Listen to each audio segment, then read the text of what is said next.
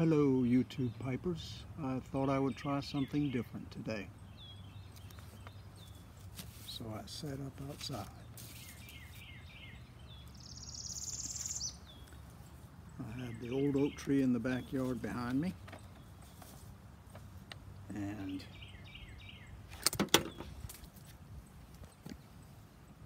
back over in that direction, behind all those trees, is the municipal golf course.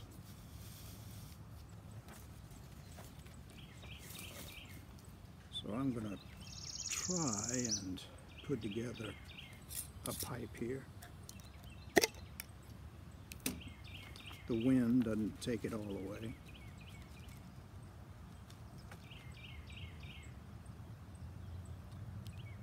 Personally, I think Carter Hall smells really nice. I hope everyone is doing okay. I hope you can hear me all right. I felt like I needed to do something different. Sitting in there in front of the bookcase kind of gets boring, I would imagine. Doesn't for me, because I love books, but one never knows. Okay, I'm using the corn cob today, packed with Carter Hall.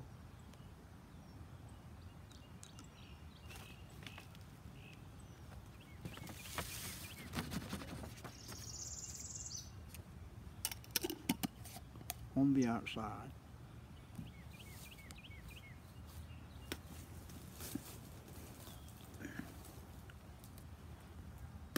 Where I can spit tobacco and it goes natural.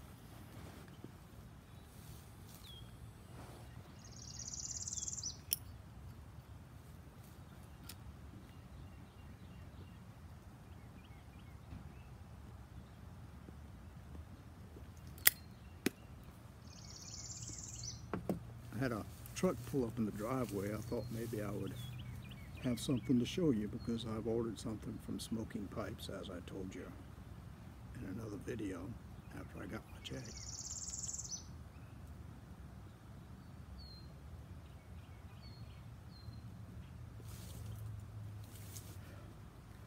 But it wasn't. It was somebody backing up. So anyhow, here I am. I'm not sure which video this is for the Codger Challenge. 5 maybe? 6? Well beyond what I had ever expected to make.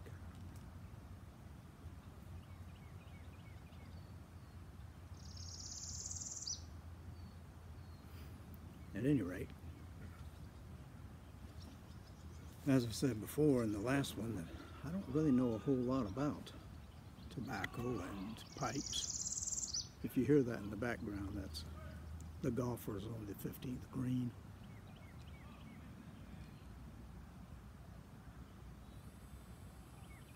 As I've been saying for a while now, they just let anybody golf, because back in the day, golfers were a little more sedate, a little more quiet.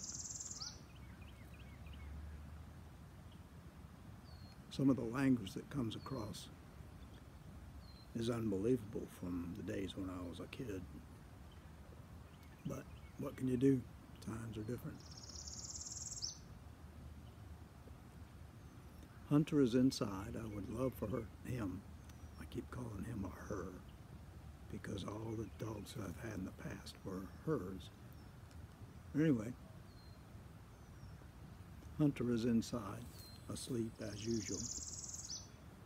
I've left the doors open so he can get used to some of the noises out here, birds and wind and such. He's a little afraid of those, sad to say.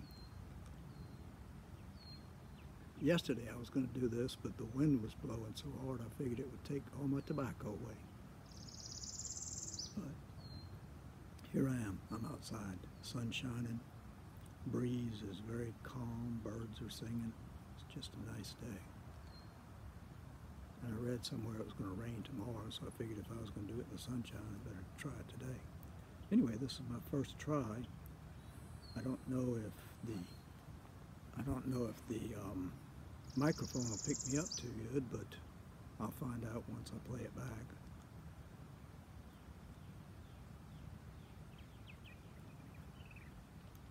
Anyway, caught a hole. Don't know what I like about it, but I do. I think, like I said before, it's the aftertaste in the mouth that I like more than anything else. The one thing I forgot to bring out was something to sip on. That blasted. I thought I had everything down, but I don't. Anyway, sky's blue, leaves are green, the moss is gray and hanging and swaying, and the trunk in the background is a dark brown. Picture you could paint.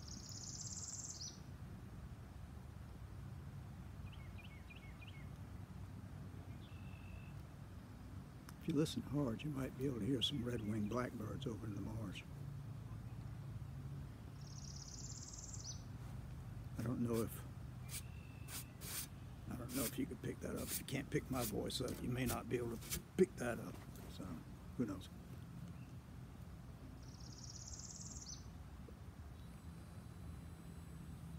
This is the house that I grew up in as a boy coming along. I had a friend, Richard.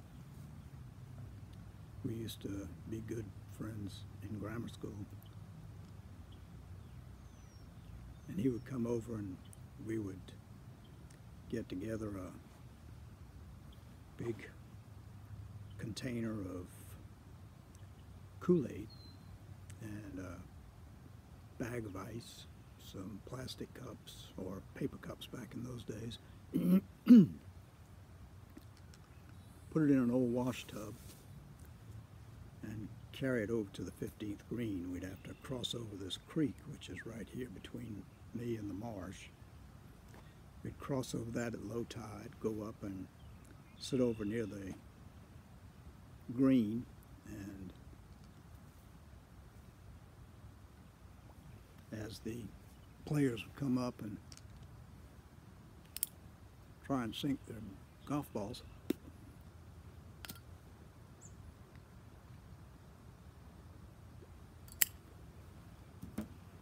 we would be opening up the bag of ice and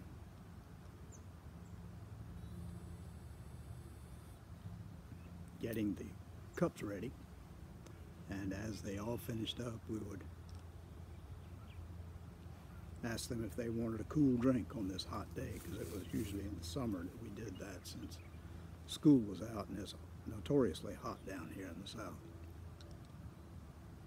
And invariably they would say yes, how much? And we'd say a dime, and we'd pour them all a cup of Kool-Aid with ice if they asked for ice, or without, because we would have ice in the pitcher itself. And they would walk off drinking their Kool-Aid, and we would sit there and count our dimes. One time the fellas came up to the green and they were putting away, and we forgot where we were, and we started talking loud and laughing, and we learned some new words that particular day, and we're told to keep it quiet because they needed quiet. So we hushed, and whenever they were finished, we said, "Would you like some Kool-Aid?" And they said, "Hell no," and walked off. We spoiled one of the guys' putt, and he missed it, and he should have gotten it.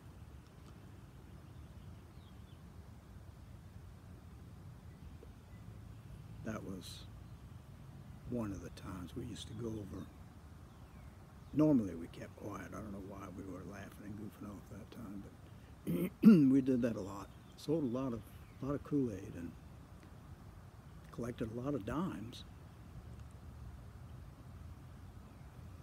I bought a chess set with my dimes one year and learned how to play chess. Of course, I haven't played in years now, but that chess set meant a lot because that was the first thing I ever bought that I had earned with money I'd earned myself.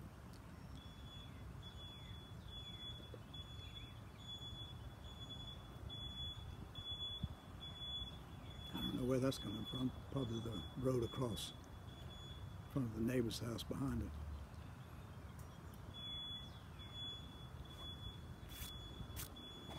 Well, I figured this would be a short one because I didn't really have anything to say. Just wanted to make a video and put it up, let you know I was still in this challenge, and I plan to be in the challenge. I may not put up so many videos because I don't really have that much to talk about. I can't think of much to say.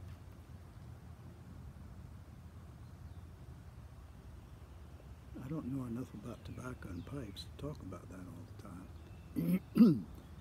I thought that truck that was backing in the driveway had my latest order from Smoking Pipes, and I was going to open it up in front of you. I figured that would be something good. But I was wrong. And I had just bragged on Smoking Pipes about how normally when I made an order, I got it within 3 days. Well, today is that third day because I ordered it on the 1st.